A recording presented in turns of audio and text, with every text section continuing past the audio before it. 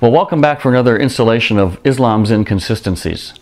Today I want to talk about another inconsistency within Islamic theology, and this has to do with the idea of God's mercy versus the idea of God's justice.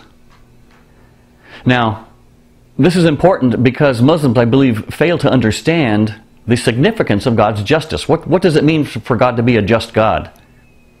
Islam teaches 99 names for God. There are 99 different names for God. One of them is the merciful, the compassionate. Another one is the just, ultimately just God. And so we need to balance out this idea between God's mercy and God's justice. What does it mean for God to be merciful, but also for God to be just? I believe this is where Muslims miss the point. They love to have a merciful God. In fact, in every chapter of the Quran, except for chapter 9, Surah 9, every chapter of the Quran begins with Bismillah ar-Rahman ar-Rahim, in the name of God, the compassionate, the merciful. The merciful, repeated 113 times within the Quran, at least, at the beginning of every chapter, with the exception of one, chapter 9. And so this idea of God being a merciful God is very, very ingrained into Islamic theology.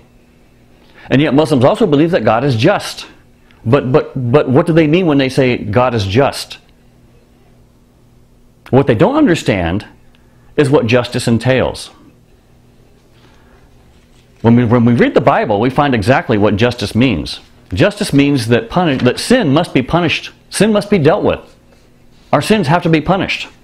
In Exodus chapter 34, verses 6 and 7, the Bible says, the Lord, a God merciful and gracious, slow to anger, abounding in steadfast love and faithfulness, keeping steadfast love for thousands, forgiving iniquity and transgression and sin, but who will by no means clear the guilty.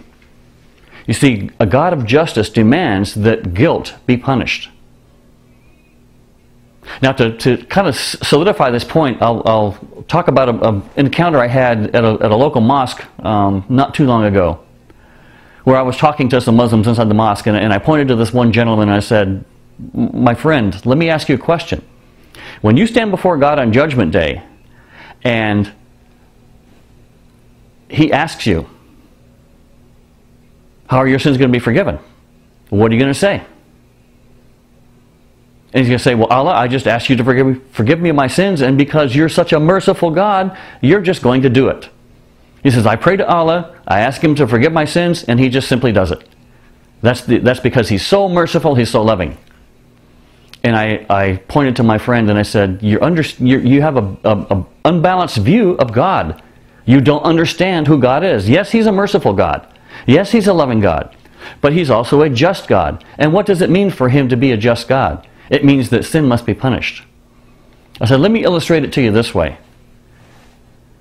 Suppose you're a young man and you have a young family, you have a couple of young kids at home, you have a wife, you've been married for 3 or 4 years, you've had a steady job, but one day you walk into the office and you find that you're no longer employed. You've been given the pink slip.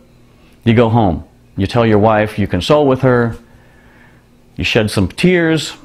A week goes by, 2 weeks go by, the refrigerator starts getting more and more empty, the cupboards become bare. Your kids are hungry. And so in desperation, you go to the supermarket and you go there with a big bag and some baggy clothes and you take stuff off the shelf and tuck it in your pocket and stuff it down your waist. You try to load up with as much food as you can. You walk out of the store without paying for it.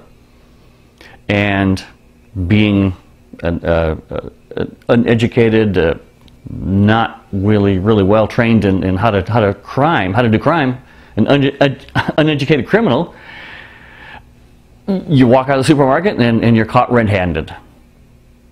You've got the goods. There's no doubt you've stolen. And you're taken before the judge. And the judge says, you've been accused of shoplifting. How do you plead? And you say, I'm sorry, Your Honor. I admit what I did was foolish. I made a mistake.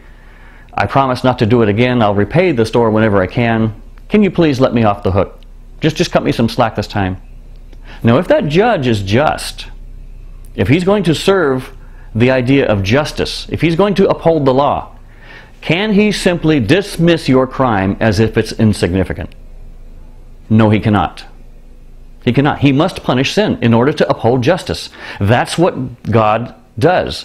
That's what this idea of justice means to God. Even though He's a merciful God, and even though He's a loving God, He also has to be just. He has to punish sin.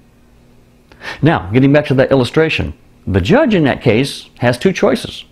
He can pronounce punishment on the man, send him to jail, sentence him to community service, order him to pay restitution, whatever.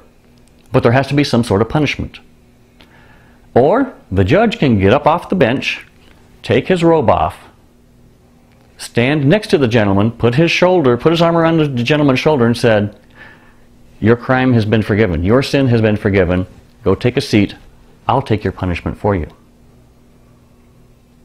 That's a loving God, that's a merciful God, and that's a just God. And that's the only God that we find in the Bible. This kind of God is not found in the Quran. You see, that's what Jesus did when He came down from heaven to take our punishment for us on the cross. He forgave us of our sins. He forgave us of that crime. And He took the punishment in our place.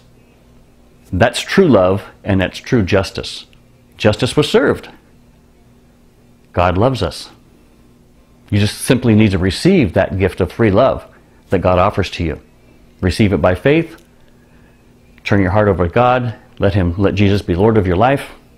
Your sins will be forgiven, and you can walk in the assurance of your salvation. My Muslim friend, the idea of mercy and justice is not found in the Quran. We only find that in the Bible. And we see that in the example of Jesus Christ, who died for our sins. Read the Bible. Come to Jesus and accept Him as your Lord and Savior. It's the only thing that makes sense.